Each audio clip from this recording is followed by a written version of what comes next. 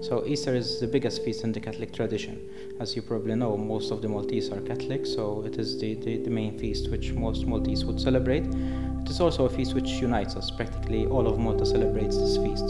So for that reason, it is celebrated in practically all the towns and villages in Malta. Easter celebrations are indeed intertwined not only with the culture, but more important with the faith of the Maltese people.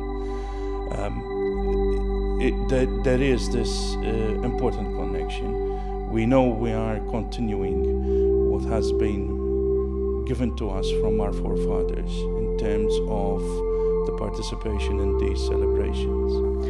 The tradition goes back in time. In fact, most of the time it's a matter of parents passing on the tradition to their children, and obviously having a very deep roots in Malta, it means that it's celebrated quite a lot during Easter.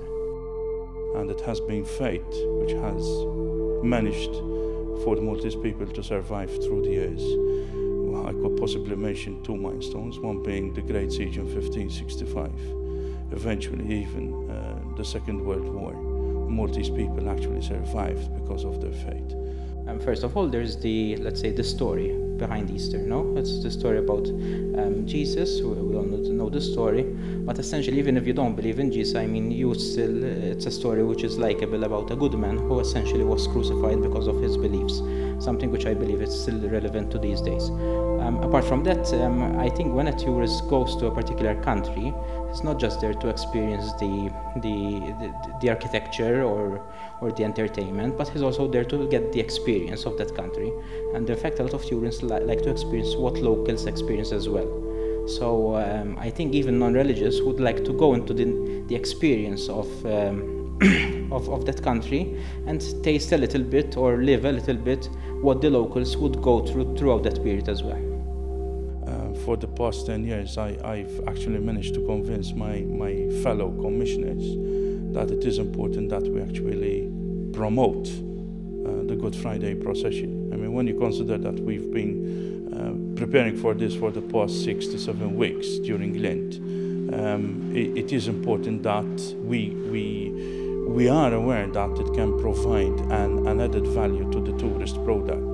We're considering this as being a build-up up till 2018.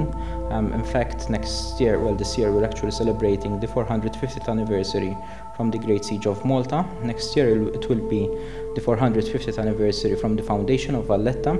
The following year we'll be having the presidency of the European Union, and after that it will be Valletta 2018. I am pretty aware that there are Roman Catholics like us who don't have anything like this back home. So the fact that we have this treasure and we can actually portray the way we celebrate our Easter to our fellow Roman Catholics, there is the possibility that they get even more involved within these 3 days, which is the climax of our faith as Roman Catholics.